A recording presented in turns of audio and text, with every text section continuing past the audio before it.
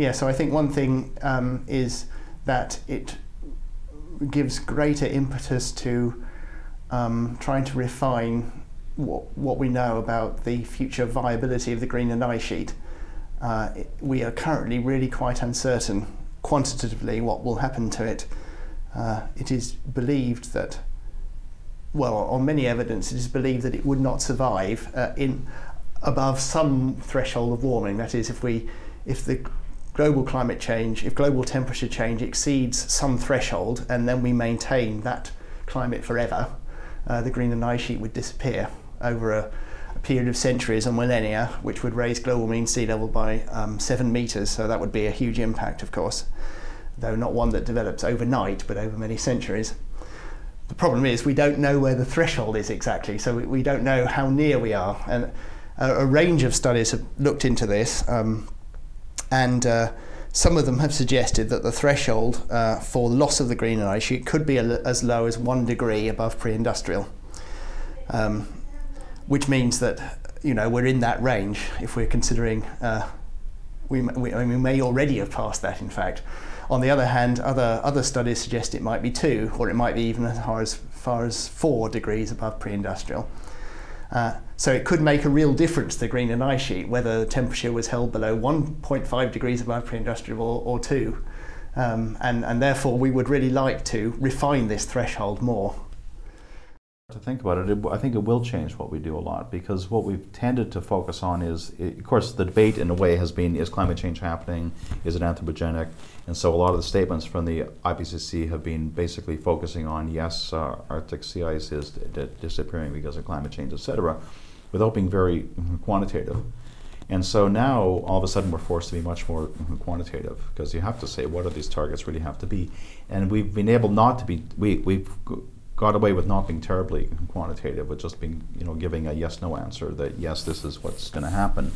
But now we're going to have to say how much, and I think that really is going to really force a paradigm shift in how we think about our research. I think a lot of scientists think of the quantification as being kind of a boring part, and the exciting part, the intellectually challenging part, is understanding.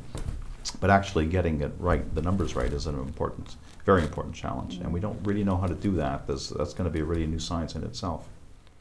I think there's a certain amount of variation between different scientists. So when the UNFCCC first suggested the special report, there were some debates going on, like, should the IPCC accept or not? And it would be quite difficult, I think, for the IPCC not to accept that. But some people were saying, well, we won't have enough evidence.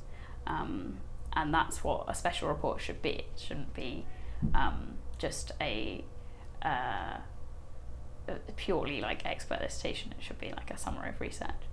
And so I think there are a lot of scientists who are really keen to do extra research, and it is a new challenge in a way, because we have to fast track some of the timescales that we usually work to. For example, the methods paper that I've written, like the review of methods, I submitted that in September, and it's still in review. And, you know, some of the journals are faster than others, but that's just one example where our kind of usual academic timescales are just not really designed to deal with producing a special report in a couple of years. Well, obviously academic research doesn't normally operate on a timetable, but being given a new challenge like this, I think actually has really excited the academic community.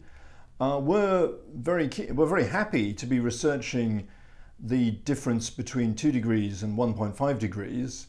Most of us were expecting we'd be spending our time at the moment researching the difference between 2 degrees and 4 or 5 degrees. So this is a new challenge. It's actually quite a difficult one. I mean, we're talking about relatively subtle levels of warming where we have to really think much harder about natural variability and so forth to take that into account when we're talking about the risks of these different levels of warming. So it brings new challenges for the research, but it's challenges we're happy to take on. The IPCC special report and probably the 6th assessment report, they provide a really good opportunity to refresh the assumptions that are in a lot of the analysis on the costs and cost reduction possibilities of some key low carbon technologies. So it's difficult for modelers to actually keep pace with what's been going on in the solar photovoltaic and battery markets. We're constantly surprised at how much continued innovation and cost reduction happens with those technologies. So I think doing the 1.5C work and subsequent work is a really good opportunity to refresh our assumptions in our models. And I am confident that that's going to give us a more optimistic picture about the costs to the economy of decarbonising. I think it could actually come out as looking a lot less costly than we've seen in the past, because we're now reaching fossil fuel parity with a number of these low carbon technologies. So that, I think, is a kind of good news story on the one hand, and on the other hand a really important thing to build into the models. So that would be an additional point that's important, I think, to add.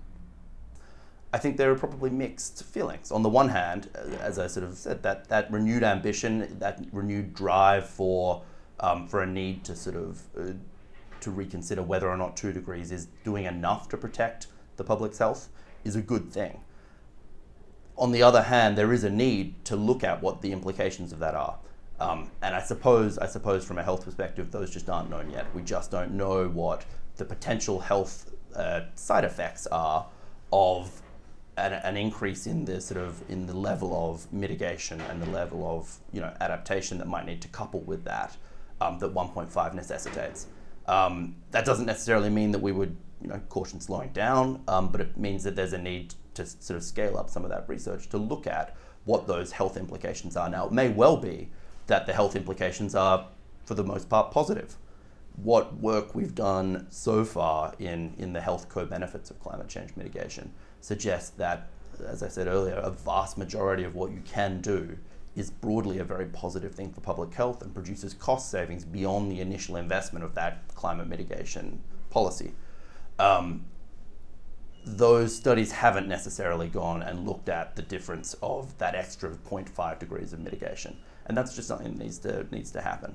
It's entirely possible, it's probable that you're going to see just as many of those positive benefits come through. But I think as health professionals and as sort of any doctor or nurse would say, they want to see the evidence first before they try the treatment out on the patient.